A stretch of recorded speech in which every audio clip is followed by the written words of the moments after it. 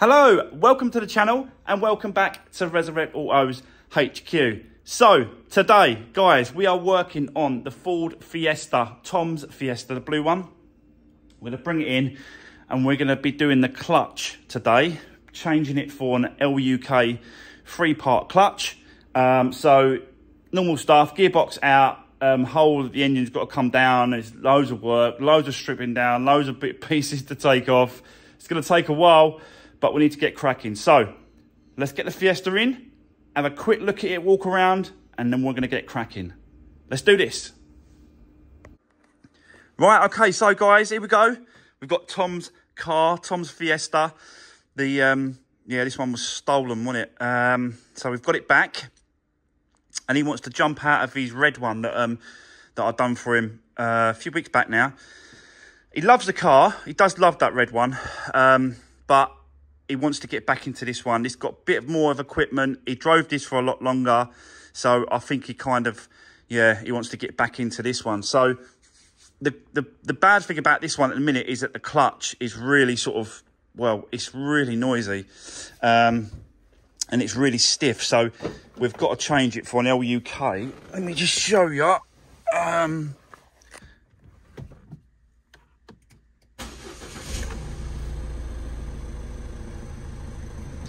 So that's my foot on the clutch. Don't know if you can hear that.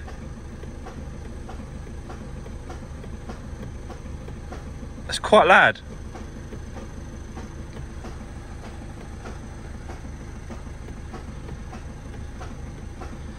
So yeah, you know, we had a feeling that it was going to be needed to be done and changed. So that is what we're doing this morning. They've left a little bit of fuel, not a lot, but that's no issue really about fuel. Don't know how many miles they did once they had it, but it's done 476 miles now. But yeah, that I've got to be honest, guys. I know a lot of people were saying, well, they've trashed it, they've run it into the ground. They haven't. I've got to be honest, it's still a lovely, lovely car. There's a couple of bits that we've got to do to it. One of them is the wing mirror on the other side, which is this here. Looks like it's just been pushed off. So I think we can, you know, reconnect that, and it's not smashed at all. It's just like popped off. So I'm gonna sort that out for him as well, sort that for Tom and get that done. But apart from that, there's actually been no damage to the car right round. There's the odd scratch and scuff, but I think that was maybe previously there. I don't really know. But after a good clean, this car will absolutely shine up again. And I don't think there's going to be any problems. I think Dave, Tom's dad, was talking about getting the wheels done at some point. Just to sort of, yeah, they are a bit scuffy, and I suppose it'll just, you know, make it his own again. He's getting a lot of security system on this car now, a lot. He's getting a steering lock over the steering wheel sorted out. He's getting a ghost immobiliser fitted in this car as well. And they are great bits of kit, those ghost immobilisers. You just can't steal even with the original keys, you cannot steal the car. You have to put in a sequence you have to push a sequence of buttons in a certain order for the car to start. And the sequence can start from 1 or 2, it'll go up to 12. So you can imagine all these buttons you've got to press just to get the car started. But what a safety thing it is. They just cannot take the car. Only if they lift it up on a low loader, they will be able to take it. But yeah, so he's going to get some security system on this sorted out. But we need to get this clutch done today. I think he's getting the immobiliser fitted tomorrow. It's Friday, I'm not quite sure. So we need to get cracking, and we need to get the clutch done, gearbox out and swapped over, and yeah, get the number plates on. Just do a few bits and pieces around the car, clean the seat. I want to clean the interior, clean the seats. He's asked me to give the seats and clean up the interior a little bit for him, just to make sure that it's all wiped around. But it's not bad. It's not been destroyed, and that's the good thing about this. So let's get cracking, set you up. Let's start this clutch.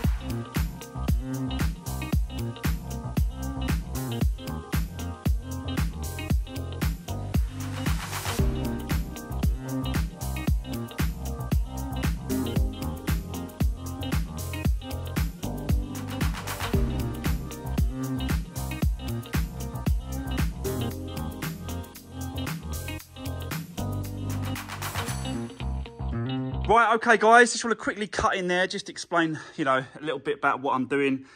I've completely removed the battery tray. You can see it sits there because obviously you've got to get to those bolts to get to that gearbox mount on this side. So that has to be completely removed out of the way. Remove the drive shafts on both sides. Drop the gearbox oil and then remove both drive shafts.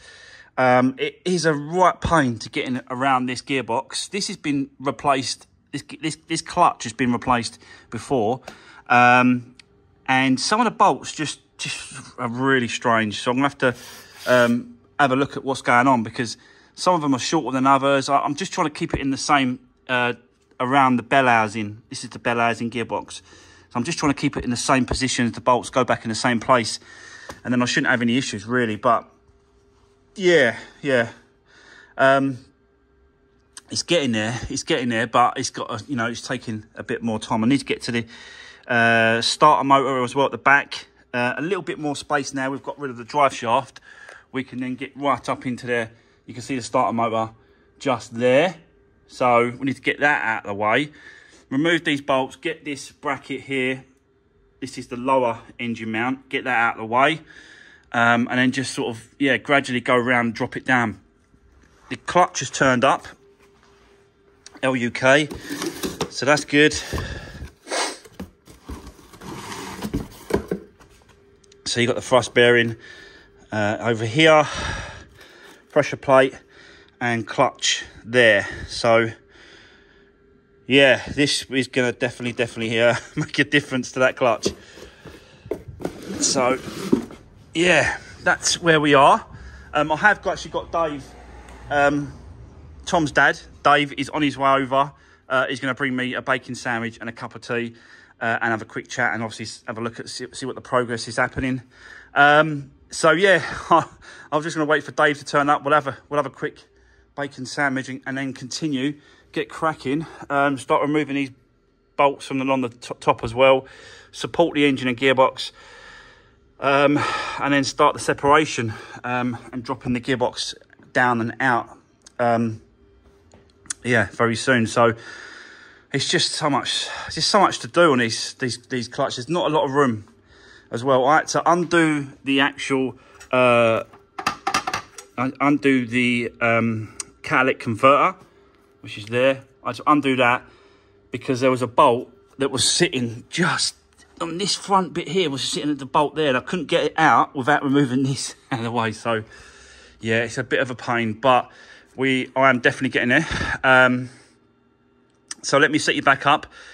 I'll have me cup of tea and bacon sandwich quickly with Dave, and then we'll get cracking. So yeah, see you soon. Let's do this.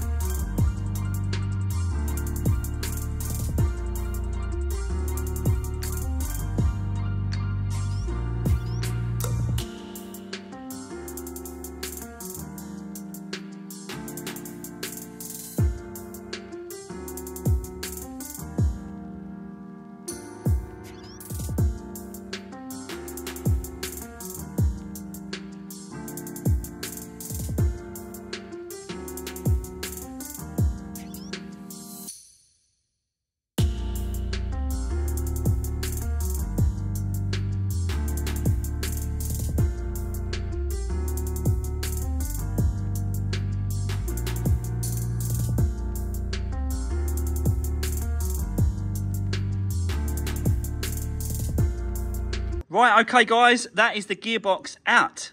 It's done. It's out. It's definitely going to need a clean before we do this. We put it back together. But you can see that's the thrust bearing. It's really worn. Making a right old racket. So, yeah. There's no wobble there on the shaft. It's solid. So that's good.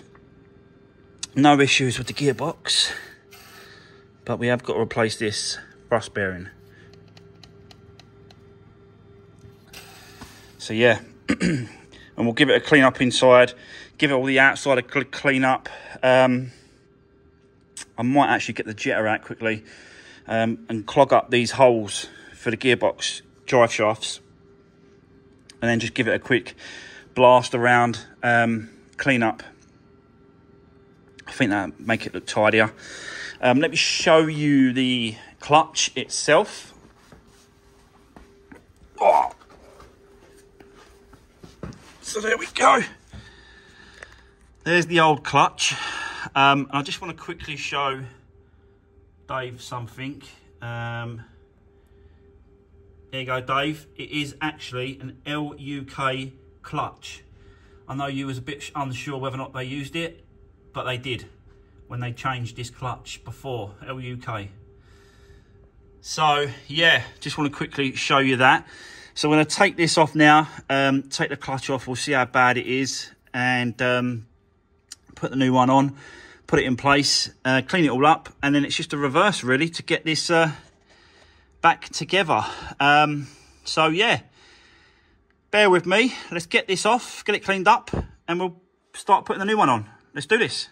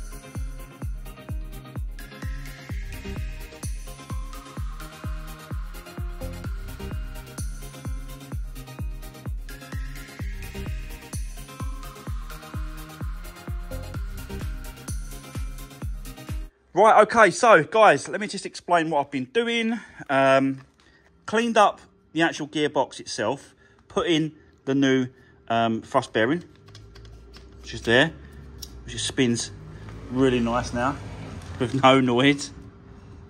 So that's good. Remove the fill up point, which is down there. Yeah, you can just see it's just there, that hole there. There it is. Removed it now because it's easier to remove it whilst the gearbox is on the floor like this than it is to, you know, up at the top. So I thought I'd just do that, get it over and done with. So that's done. That's ready. Taken off the old clutch. Oh. And pressure plate. It's not that bad. It hasn't completely gone, the clutch. We knew that because it kept, you know, it's still driving, but those rivets are getting close. So, yeah, it wasn't, they're not that bad, but they're not that far off, if you know what I mean. So, it's getting close. So, it's worth doing it now. So, that's that. Pressure plate. It's not damaged, so there's no issue with that. But we've got this new one here, all set up. I've got this clutch alignment tool there. So that just aligns the clutch on the other side to make sure that it's sitting in the correct position, so that when you put it up, the actual spline, that there needs to be absolutely dead center. It can't be like that. You know, it has to be absolutely dead center on the backing plate. Like that. And what that does, that tool holds it together. So it puts pressure on it, so it pulls it together. So I know that is absolutely spot on central. So that when I put it up, do the bolts up, release the tool, then the actual clutch is in the correct position. So really, really good little tool that is. And they're not expensive either, these little line-up tools. So, yeah, that's where we are. So let's get this new one back in place, get the torque wrench, and we'll do it up to the correct settings. I've just got to find out what it is. It's probably about 25, 30, got to be honest. So I've got to find out what that is. So we'll do that up in a minute and talk it up to spec. And then the gearbox can then go up back into position. But I've got good access to, it might take a little bit more time, but I've got good access to this catalytic converter now. So what I'm thinking of doing is taking the catalytic converter completely out of the car, drop it down whilst I've got the space, and then, you know, completely try and clean out as much as I can inside the catalytic converter. Because we're at this point, really, it's never been done, I don't think. And, you know, it's like 175,000 miles. So, yeah, I just think I've got a bit of time. I think I can do it. I've got today and tomorrow to complete this job.